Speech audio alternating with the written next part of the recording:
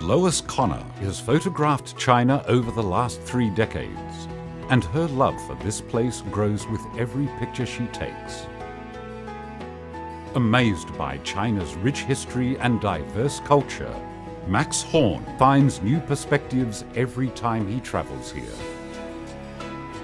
As one of the first foreign journalists in China, what Liu Heung Shing has seen and heard convinces him of a shared future.